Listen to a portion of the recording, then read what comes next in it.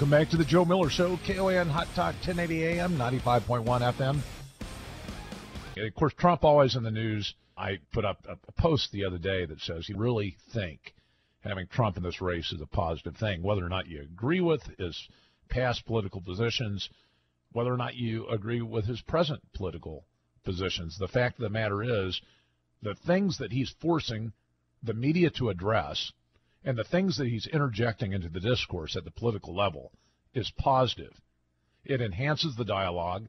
It forces the media to cover things it would otherwise not cover.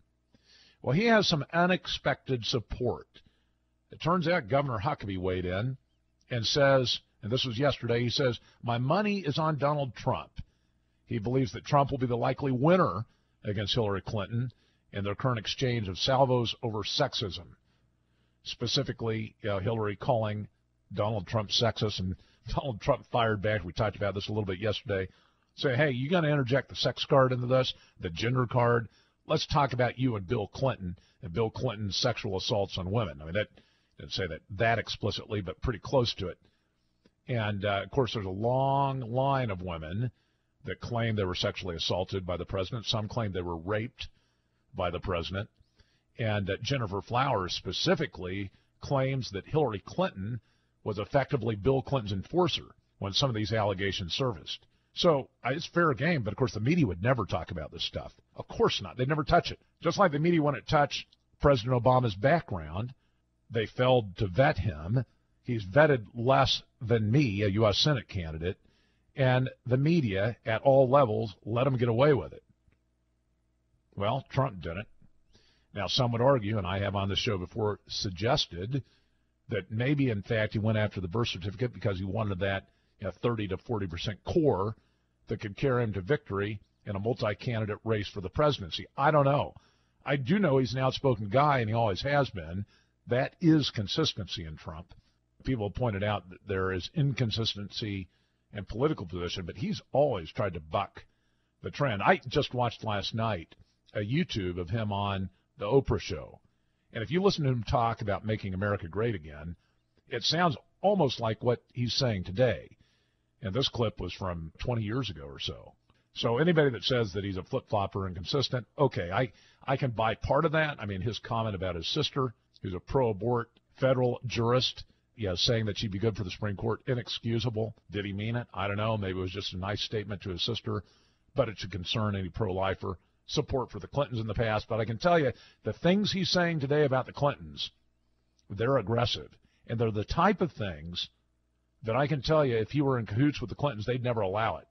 Now, a lot of times you got people in the establishment that allow rhetoric because it's kind of like a pressure relief valve. People then think, oh, we've got somebody representing our interests because they're out there calling McConnell a liar or whatever it may be.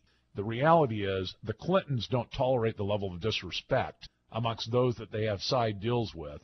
I can tell you that Trump, I think he's the real deal versus the Clintons. I don't think there's any type of side deal to allow Hillary to win. I believe he wants to win. I mean, he said back in this YouTube clip on the Oprah show, he said, look, I don't think I'll ever run for president, but if I do, I'll be in it to win it. And the way he's headed right now, I mean, his polling numbers are static or increasing in some areas. Of course, Cruz giving him a run for his money, in Iowa, some other areas, but the reality is I think Trump's here to stay as a major contender for the nominee in the Republican Party.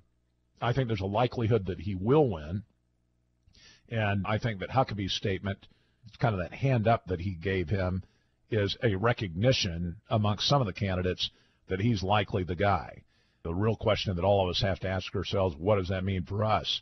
And I've posited before on this show, I believe that Donald Trump is far better for America than an establishment candidate from either the Republican or Democratic parties. We know exactly where this country is headed with establishment candidates.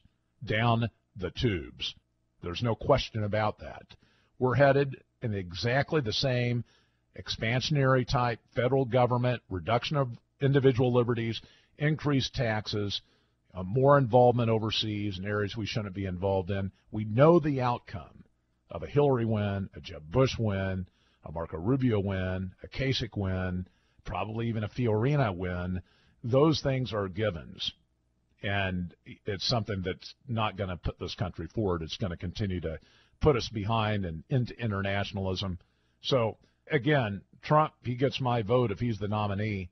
It's going to be interesting to see what he does. If he's not, I think he will be if he continues in the direction he's headed. Real question that you got to ask is, who's he going to pick as his running mate? I can think of a few that would enhance his conservative creds. We can talk more about that, other issues after the break. Stay with us. The Joe Miller Show will be right back.